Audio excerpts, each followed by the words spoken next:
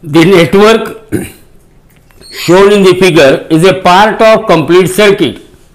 If at certain instant the current I is 5 ampere and is decreasing, current is decreasing at the rate of 10 raised to 3 ampere per second. Decreasing at the rate of 10 raised to 3 ampere per second means minus 10 raised to 3 ampere per second. It is a rate of change of current, and because current is decreasing, so that's why it is taken with negative sign. Then VA minus VB means we have to find out the potential difference between point A and that of B.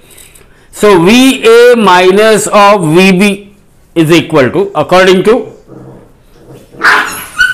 Kirchhoff's voltage law, VA minus VB is equal to, here current is flowing in the direction of flow of current, so that product of I into R, it is taken with negative sign, so minus IR.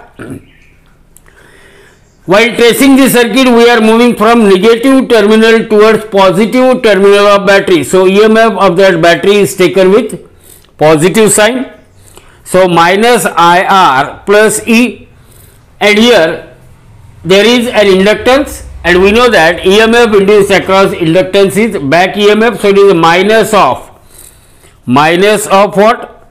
Minus of L into di by dt, L into di divided by dt.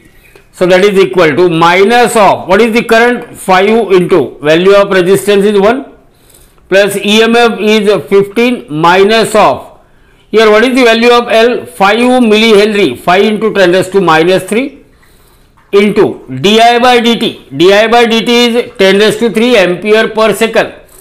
But see here, current is decreasing at the rate of, means it is taken with negative sign, minus of 10 raised to 3 ampere per second. So it is a minus 5 plus 15, and see here minus into minus is plus, so it is 5 into 10 raised to minus 3, 10 raised to plus 3 means it is 1. So minus 5 plus 5 get cancelled, or potential difference between point A and that of B is equal to 15 volt. So out of 4 options, option D is the correct option for this question.